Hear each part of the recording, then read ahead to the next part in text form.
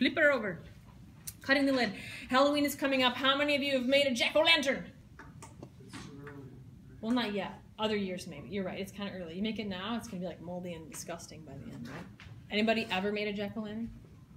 Yeah? Awesome. Awesome. So when you made the lid, did you get to pull out all the goo?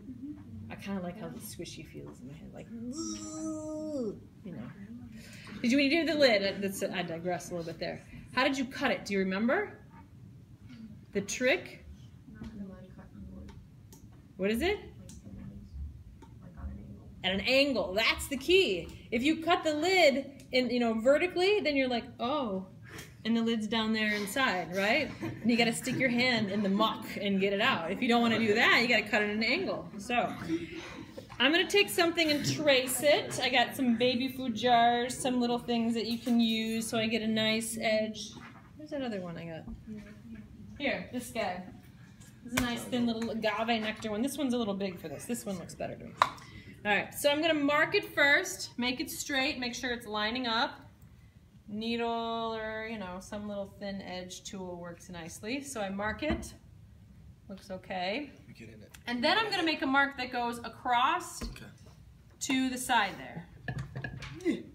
It's going to go across here. Now, I'm not going to leave that because it's not a pretty mark. It just sort of sits there. But that mark shows me where the lid's going to go together. Because until I have some design that shows me how it fits, it never is going to fit exactly all the way around. So I want to make sure I get that there so I know how it's going to fit together. All right. So now I'm going to use my fettling knife. I want a clean fettling knife, straight one. You got some bendy ones. Don't use those to cut your lids because the thin part will work really nicely to make a nice clean edge. Remember, you don't saw at it one smooth line. I got to go to an angle, just like Julia told me, so that it doesn't fall through. So I'm going to come around and cut this lid at a nice angle. Come on. Oh, 50. Voila! Wow, that got thin on the bottom. That's a little too thin. But you can kind of see how that lid is at an angle. So that edge there is angled, and now I line up my line, I can put it back on there. I know how it's going to fit, and it doesn't fall in. Be very careful with this. If you're working on the sides of your pot, lifting this up, the lid could fall off. And if you do this, where you take the lid off, and I see students like, okay, little lid, and they put it over here for safekeeping, and they're working on their project, and it's time to clean up, and they go, dun, dun, dun, dun, dun, dun, dun. Don't do that to your lid. It happens all the time.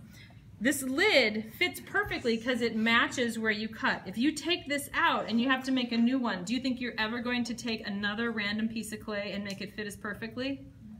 No, because what does this do as it's drying? It shrinks. And as it's shrinking and matching the shrink and the cut of this piece. Where's my edge? There we go. So a new one, you'll have to do something a little different to make it work. You can, so if you squish your lid or it falls off, there's always someone who's like, oh, look at that, that's such a nice design. Oh. So if that happens to you, we'll fix it. It's just gonna be a little different lid. So try to hang on to that lid. All right, now, I need to make a handle for my lid that relates to this whole design, right? So, oh, I have a handle here. I'm always thinking about how it comes back together. So if I'm gonna make a little lid for that handle, I'm sorry, a little handle for my lid, that's what I meant to say. You know what I meant, right? I'm going to repeat that. I'm gonna make two little handles like I just did. See how it goes. So I'm gonna work a little water into it so I can bend it a lot. And this is one option. Obviously you can relate it a lot of different ways. This one over here, the little cubes, kind of related. I'm gonna roll up this edge like I did on the other one. Maybe I roll this, see it's like a tiny handle. And I'm gonna put it here so that it lines up with this. I always gotta look over the top and make sure it lines up. And then, if I were keeping this, we're getting low on time, so I'm just gonna keep going.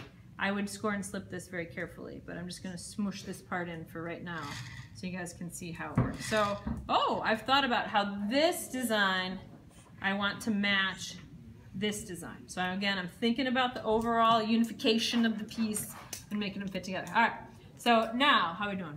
Woo, I gotta go fast. We're on to the spout. Now this one, if you gotta make 5 spouts, I don't care, because you will have learned spouts then. But typically, kind of like the handle, make a few, don't worry about it, see which one you like. Where's the soft clay? Here's my soft clay. I'm gonna give myself a nice clean surface here, and I'm going to throw